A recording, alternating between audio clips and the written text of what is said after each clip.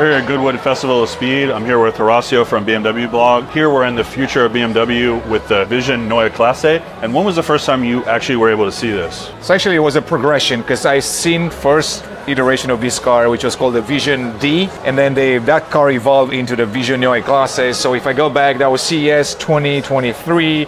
Then I saw it for the first time, this one in September last year. So this is going to be pretty much the preview of the Electric 3 Series, is what everyone has been talking about. Exactly. So what BMW does, they have this, vision stage, which is this car. Then there will be a concept car. Then eventually the car will launch in 2026. But what they wanted to do with this car was really to kind of highlight their new design language. This is a brand new, not just car, it's a brand new design language, brand new architecture, brand new electric motors, batteries, everything. It's the biggest project BMW has done since the original Neue Klasse. Which was back in the mid-60s when they basically reinvigorated the brand and restarted over, making a small mid-sized vehicle with a sporty nature. From what I remember, Kai Langer, the head of BMW I Design, he said that, he had an E30 back in the day, and he wanted to evoke the same spirit, not just the 3-box design also, but also keeping the same, like the belt line on his car to match the door sill on his E30, but at the same time, he didn't want it to go back in time with a retro styling, but rather keep it fresh. And you can see, the fact that it's a kind of like a retro design, but not overly done, like I said before. And also it's looking towards the future, because they use fewer parts on the car, and we can move around and talk about that.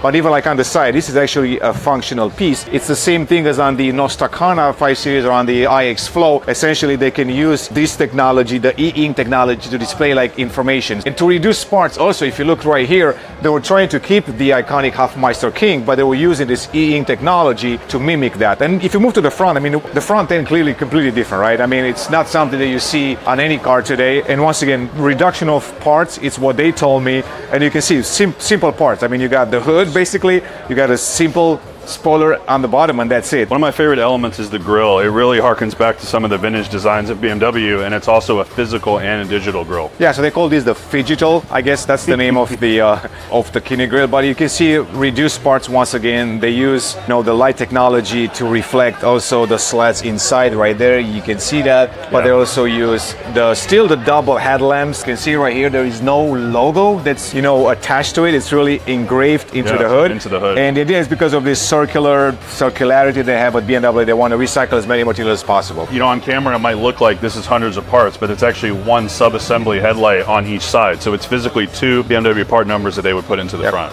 Exactly. And you can see also the front bumper, as I mentioned earlier, is single piece, very simple. Of course, it's going to change into production, but for now, they wanted to emphasize once again the reduction of elements on the car. We can move to the side and then talk a little bit more about the design, but clean shapes, this, not too sophisticated.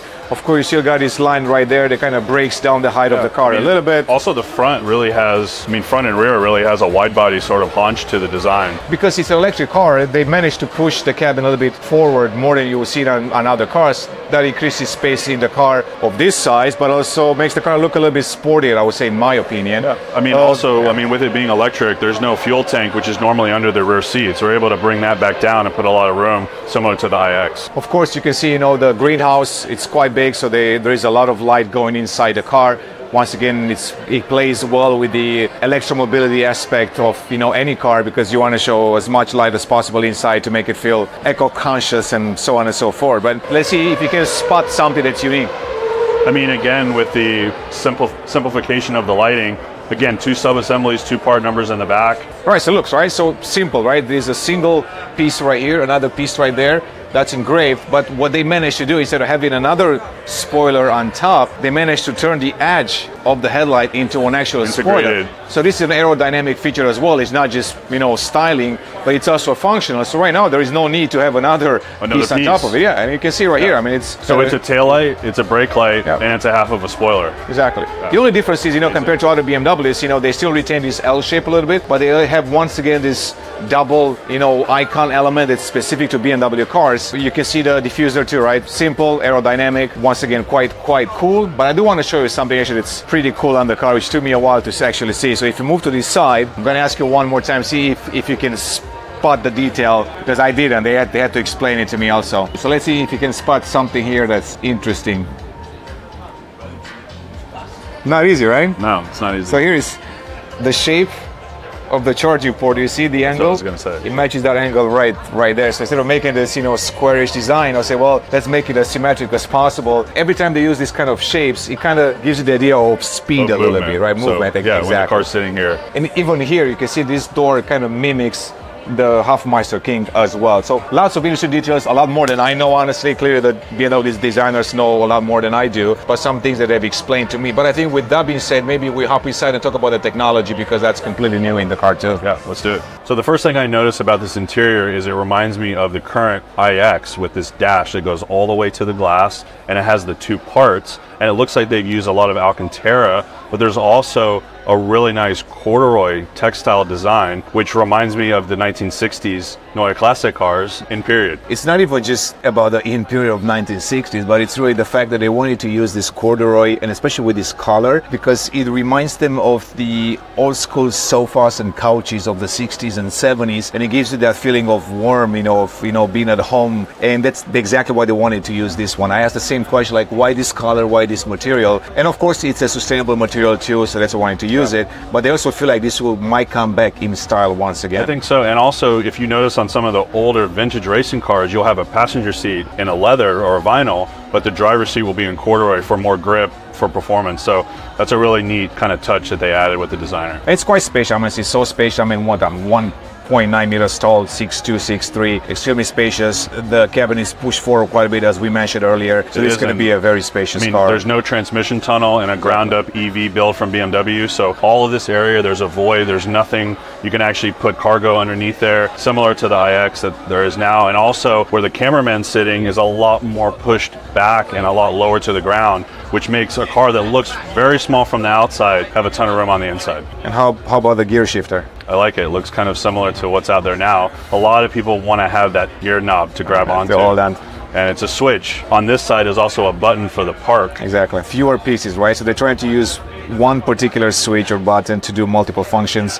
and have as little as possible parts on it. But let me ask you another question. What's different about the steering wheel? Well, if you call those a spoke, but it looks like a two-spoke, that's a horizontal design or a vertical design. Let me ask you this. Why do you think they have this one here? Because they never have that spoke right there, never. And it looks weird. It looks like it's been tilted a little bit, right? I'm not sure. I didn't know either. But honestly, because there is no speedometer behind the steering wheel, there is no need to see through. You're right. So then I asked, so how do you see, the speed and all of that? Well, that's why they have this new technology called the panoramic display, panoramic vision actually. And it's going to be not just in the Neue Klasse cars, it's going to be in actual ICE cars as well in the future. So essentially is, they're displaying all the information that was on the speedometer on the dashboard right there onto that panoramic display, and then of course you have it here as well. It's a demo here, so we can't really play around with it, but it's the next generation iDrive system, probably iDrive 10, iDrive X. Of course they're going to play around with the height of that. You can minimize the information that you can see on there, so it's not going to be overloading. But what's cool about this, unfortunately I can't show it here, but you can actually swipe the information from here onto the panoramic display. So let's say you pulled up some directions, you can just do this. It's going to go on there, or if you pulled up something, like your music. Like in an app. You want to have your music up there, you can see it. Also, what's new in this one, once again, they changed the design of this one, right? So no more curved display that runs across. This is going to be, this unique shape. Centralized design. Yeah, and it's uniquely shaped also for ergonomics reasons. They did some testing to make sure that the driver can actually easily reach the screen, because sometimes with the curved display, you got to reach like this, and it's not very ergonomic. With this one, they did some testing to make sure that it's easier to reach the screen, and of course, to look nice. I believe it's an OLED display, but I'm not entirely sure. So yeah, also I noticed the windshield line is much higher than on other BMWs. It is. It's still a concept car, so I'm assuming it might change it a little bit. Even from this angle, it's a little bit distracting there, so I'm assuming they're going to play around with the height of that. I think you can adjust the height also, but once again, it's just a vision car for now, but quite unique. Really nice materials. They're so nice. This car has been around the world for quite some time, but they've held up really well. A lot of people have been in and out of the car. Yeah, and you can see right there also another cool design feature to rest your arm right there. It's kind of scooped in a little bit, so that way you can just put your elbow right there.